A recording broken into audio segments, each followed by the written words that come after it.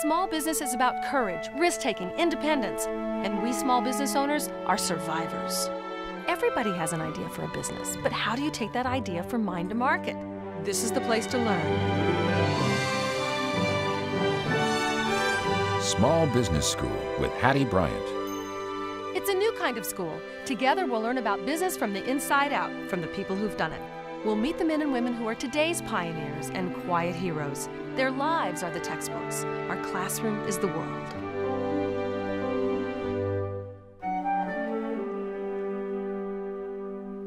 Hi, and welcome to Small Business School Goes to Main Street. We have presented several programs over the years from rejuvenated historic business districts. Since 1980, the National Trust for Historic Preservation's Main Street programs have generated billions of dollars in physical improvements, thousands of net new businesses, and hundreds of thousands of net new jobs. Much of the work being done to revitalize these historic business districts is being done by small business owners. Today, you'll meet Carol and Dean Schroeder, who, before it was popular, bought an historic building on Monroe Street in Madison, Wisconsin. Every week on Small Business School, we take you into our master class. This is not a class like you take in school. It's a real-life classroom where the teachers are small business owners who will describe how they have built what you see now. Step into our master class with Carol and Dean Schroeder.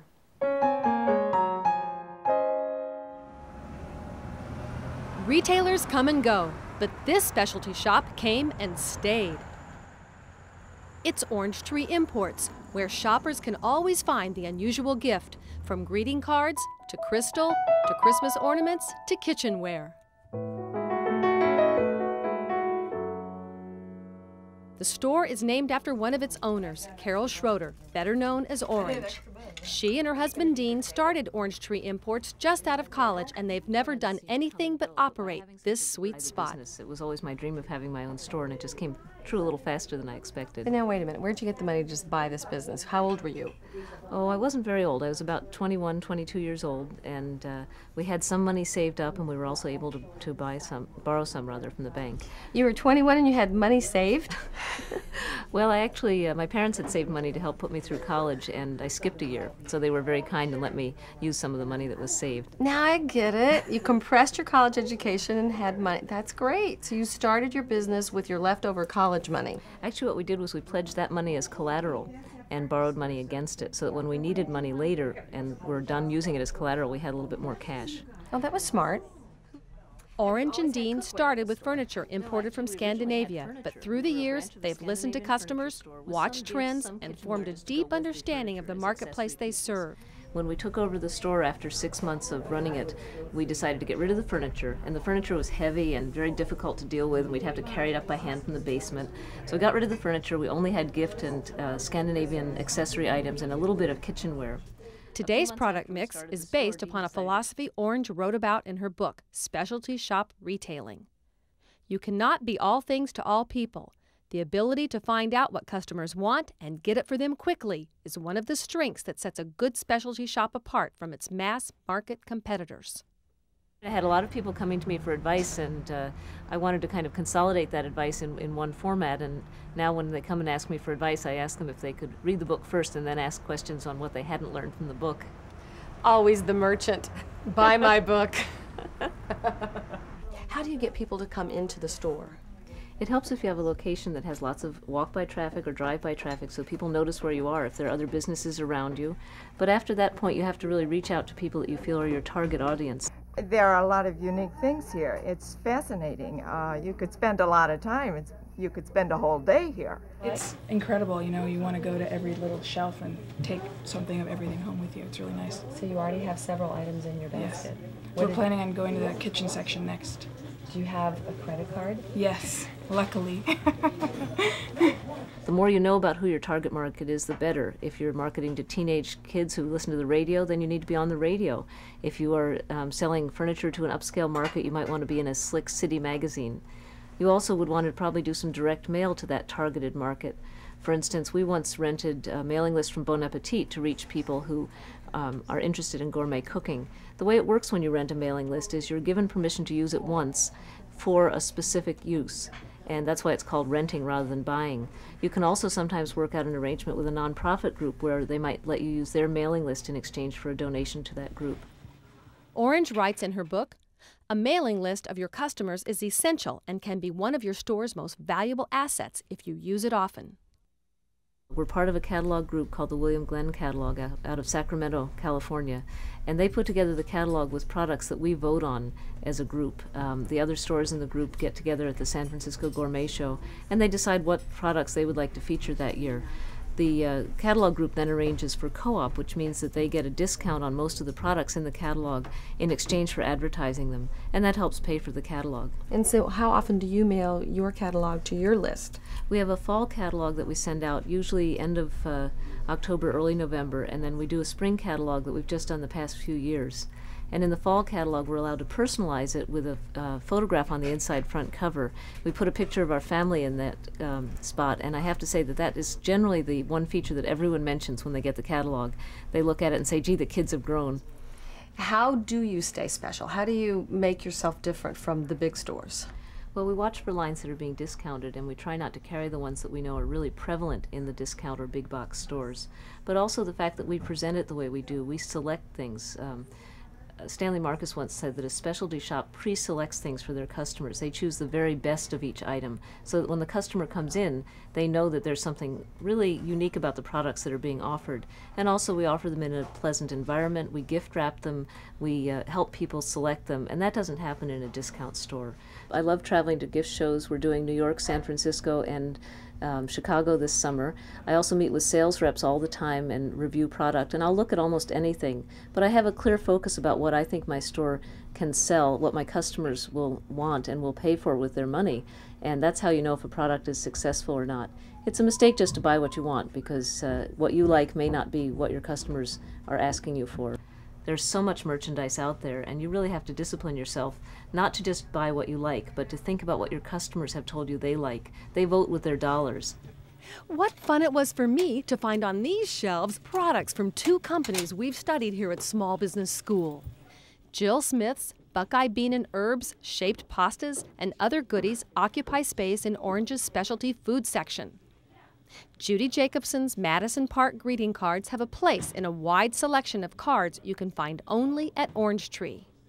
This is our whole catalog area, so a catalog Both tray Jill set and up. Judy manufacture in the state of Washington, and here we are in Wisconsin. This is great. How long have you been shopping at Orange Tree? Since the beginning, since she opened 22 years ago. Wow. Tell me why you come here. It's just a fun place to be. You can come here and look, and then you can go back a week later and find different things. The absolute key to specialty retailing? Hard to find, unusual products. Surprise the shopper, and the shopper will come back.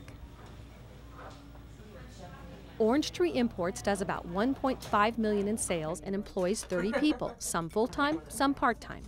Well, I think that when you hire your first employee, it's really trusting your baby with somebody. It's like having your first babysitter. You want someone who's going to have your vision and your way of dealing with customers and your love for the merchandise. But it's also liberating. It's like that first night out after the baby was born. You get to leave the store for a little bit, and I think it's a great relief to know that there are other people that you can trust with your vision and who will not only carry out things the way you want to do it, but do it 10 times better. What we're looking for is not so much a degree in business, which would be a bit hypocritical since we don't have degrees in business ourselves, but some retail experience and experience working with the public. And mostly we're looking for an attitude. You and Dean own the store, but do you make all the decisions? By no means, and I wouldn't want it that way. We do have the ultimate veto, and we ask our employees for input on all major decisions. So early on, we started using something called participative democracy. It is a democracy to some extent, somewhat of a benevolent dictatorship also, but somewhat of a democracy. But also the key word is participative. I want my employees to really feel that this is their store and to convey that through their work. Mm-hmm. We do vote on who's hired. Everybody on the staff is invited to come to a staff interview. It really has been a wonderful system because it gets everyone's energies united towards a common goal. And I think that meaningful work is so important today. They can get a paycheck anywhere, and they can possibly get a bigger paycheck somewhere else. But if they feel good about coming to work and if they feel good about their teammates that they're working with, then I think it makes a real difference in retaining people. Susan, how long have you been here? I've been here 19 years, come October. I was hired as Christmas help and they just can't get rid of me. Now, why are you still here? Because the people are so nice to work with, and Carol and Dean have been very good to me over the years. Well, one of the things that we do as part of our participative democracy is we have staff meetings. We not only do staff meetings for hiring, we do staff meetings about 3 or 4 times a year just to talk about general issues. We have training seminars for our employees so that they're educated. And we also have what we call window meetings. We just had one last week where we get together and say, okay, here's a calendar for the next 2 months. We have a main window and we have 3 smaller windows. What's going to be in those windows? And we brainstorm about what holidays are coming up, what products are coming in, and then people volunteer to do those windows on their own time, taking the concepts that we've come up with in the meeting.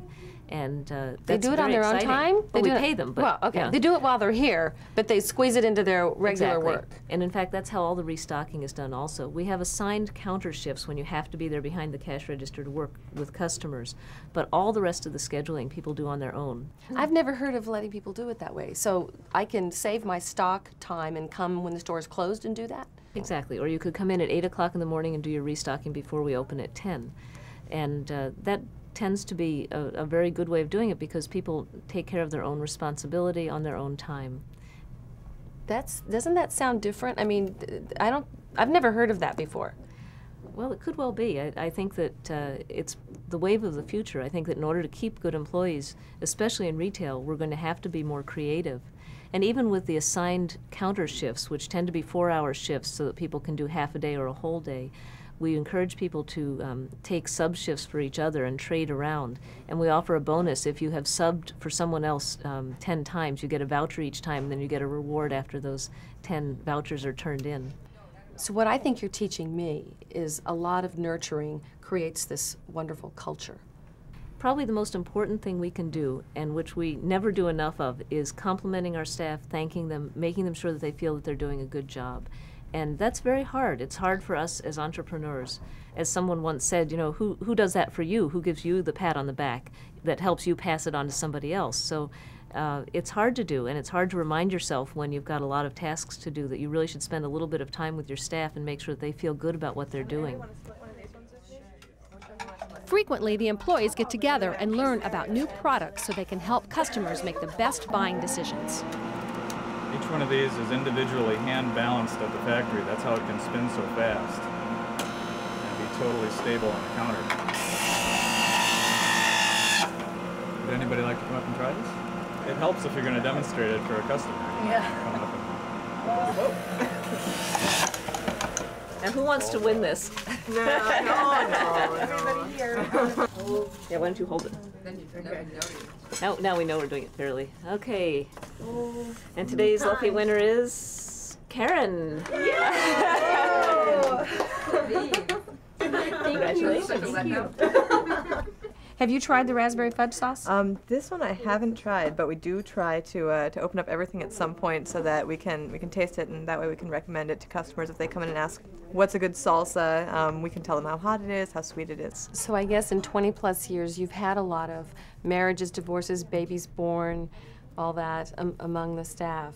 That's really, we have had 120 employees over those 21 years, and we're still in touch with almost all of them. We have staff reunions about every 5 years. We have a whole family tree of employees who've worked here over the years and have either graduated from the university and moved on or gone on to other jobs.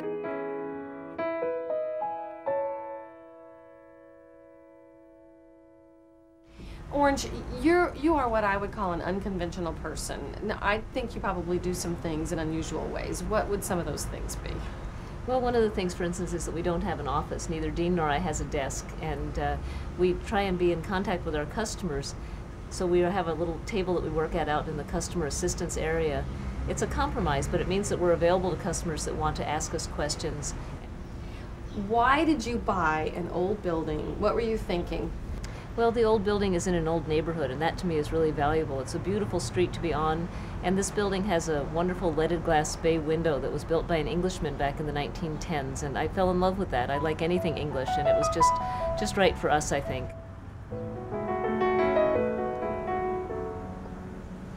Orange Tree Imports is on historic Old Monroe Street in Madison, part of Wisconsin's Main Street program. Alicia Gehring is director. It's a good place to do business because, one, you can do things your way, you can be an independent business owner, and you don't have to follow other people's rules that are sometimes in place in regular shopping malls and that sort of thing. Two, there's always a spirit of camaraderie in these kinds of business districts, so you can get involved more in the community. And more business owners, small business owners particularly today, are really wanting to give back to the community, and it's a way to do that. And third, it is a great place for small businesses that are unique to be unique and to sell that uniqueness. Well, there wasn't a merchants association when we opened 20-some years ago, so it was something I really felt a need for, to try and get people together, to cooperate, to do events together, to do advertising together. I think that being in an old neighborhood, it's such an important part of our cities to keep these neighborhoods alive, and we just aren't really shopping center people. This is where we belong. Very early on, Orange and Dean decided their lifestyle is more important than big bucks. We've had many opportunities to expand, but we decided that it really made a difference for us to be here and to meet the customers, and also we decided to have children instead of branches. Their children have grown up in the store. We've always traveled together as a family on buying trips, and when it's inventory time, we're all here working, and so it is part of our lifestyle, definitely. But I mean, the idea that you can write your own schedule, be your own boss, surround yourself with products and items that you like, don't you think that it's like bigger than a business? Do you know what I mean? I can't imagine life any other way. It really is, it's part of how we picture ourselves, I think, and how we define ourselves. But I also realize that the store has a life outside of my life and Dean's life. I mean, it means a lot to different people. It means something special to my customers, it means something special to my staff, and I have to incorporate all those visions into what the business is. It's not just my image of what Orange Tree Imports should be. Orange Schroeder is a team player. She hired employees immediately, and after only being in business 1 year, her husband joined her. Her employees are all critical to the decision-making process. She runs her business, she says, as a participative democracy. This means decisions are made by the team. Then outside her business, she's a team player. She started the Monroe Street Merchants Association. This means the shopkeepers are working together to bring shoppers into the area and to revitalize the entire business district. Orange is smart enough to know that you can't build a business by yourself, and you certainly can't build an entire shopping area alone. Many of us are working ourselves into a frazzle because we're trying to do everything alone, and we're not playing on a team because we haven't built a team. After 22 years, Orange isn't tired. She's ready to do another 22 years with Dean and her staff. If you're tired, frustrated, frazzled, stop doing everything alone and start building a team.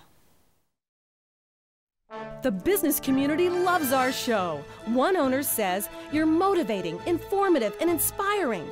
Another calls us insightful. One says, "It does my soul good."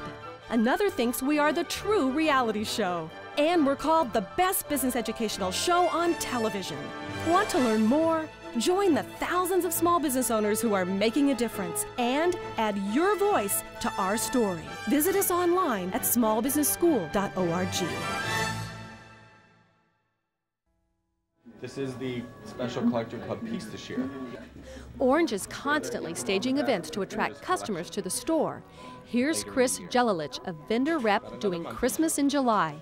He shows what collectors have to look forward to in the newest line of ornaments. So we wanted to give people a preview. Well, I think that it's really important as a specialty shop to keep a certain excitement alive. You want people to want to come into the store, to feel that there's always something to see, something new. And one way to do that is to have special events. She was my very first appointment when I moved to Wisconsin. She works very well with vendors and also sales reps like myself, listening to what we have to say and what we see, what's moving, what's not moving. He's obviously much more knowledgeable about his specific line, which is Christopher Radko Ornaments, than I would ever be, because he sells that line day in and day out. And he's willing to give up a couple hours of his time on a Saturday to come and show those samples to our customers and talk to them about them. And collectors especially love to talk to someone that really knows a lot about a line, because they want the inside scoop. They want to know what the newest color of a certain ornament is or what's being retired. And that's something that we can offer them that a discounter can't. Orange mails invitations to the customers she knows already own ornaments from this manufacturer. Her success as a retailer depends on this type of targeted direct marketing. When you decide what to advertise, even though it might be very tempting to run an ad to get rid of the 100 souffle dishes you have in the back room, if souffle dishes aren't selling, you're wasting your time running an ad for souffle dishes. You need to run an ad for lemonade pitchers or whatever is hot at that time of year. Retail is detail. There are many, many details every day, and you have to keep your energy level up and keep excited about what you're doing in order to attend to all those details and make your store as successful as possible. Do you think having a business is for everyone? Well, I don't think it's for everyone under every life circumstance. Certainly there are many people that have the ability to have a business and have the intelligence and the drive to do it, but I think that not everyone's personal situation is right for owning their own business. Depending on their financial responsibilities, how many other people are involved in their family, what their energy level is, it's not certainly right for everyone at every time. Okay. And I think it also is important that you like people, and you may have a passion for stamp collecting and want to own a store selling collectible stamps, but if you don't also have a passion for dealing with the public or with your employees, that could be very difficult. So you think in retailing, loving people is number one? I think so. I think that it's also, of course, a good idea to have a head for numbers and be able to make it work financially, but if you don't like being with people and inviting people into your store as if you were inviting them into your home, then you probably shouldn't be in retail. Are you thinking about things that you want to do with your life in this second half?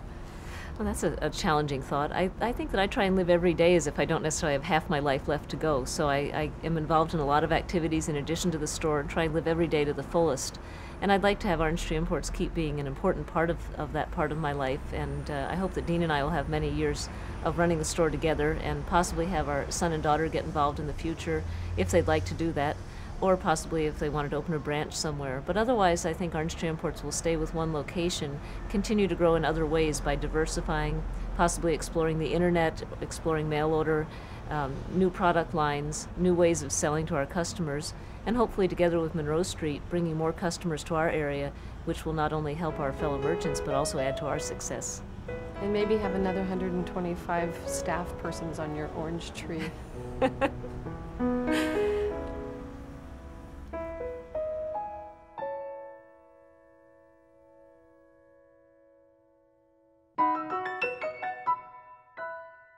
We get hundreds of emails a week from viewers, mostly asking for advice, and sometimes to tell us that we're helping them. One viewer writes, "Thanks for having Laura McClendon, the list broker, explain how to build the best mailing list. Since taking her advice, my response has increased substantially."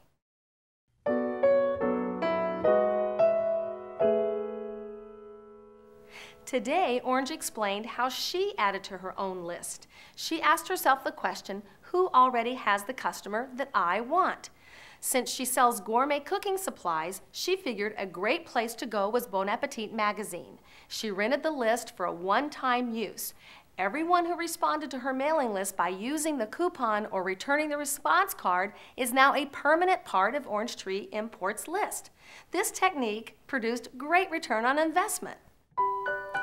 Dean and Carol Schroeder said that they love being shopkeepers and they love owning their own building in this historic business district in Madison. If you're like me, you get a special feeling when you shop on a street like Monroe, or on Newberry Street in Boston, or in the French Quarter in New Orleans. As a business owner, you can join the movement that is helping turn hundreds of historic business districts into vibrant destinations that end up on everyone's list of places they want to visit. You don't necessarily have to be in retail either. The historic district in San Diego where I live has ad agencies, systems integrators, architects, and basically every type of business. There are many one-person companies occupying loft space. During an event here called Art Walk, we were able to go inside the live-in studios of many artists. And on the web at mainstreet.org, you can study about this powerful idea and research the possibilities of becoming involved yourself. By the way, Carol's book, Specialty Retailing, is terrific. You can find it on her store's website at orangetreeimports.com. Remember, Orange Schroeder is a team player. If you're tired, frustrated, frazzled, stop doing everything alone and start building a team. We'll see you next time. Small Business School with Hattie Bryant. If you want to learn more about starting, running, and growing a business, come to our website, smallbusinessschool.org. There's streaming video and interactive study guides. The only way we can compete with big business is to be faster, smarter, and better. We are the engine of the American economy. We create the jobs.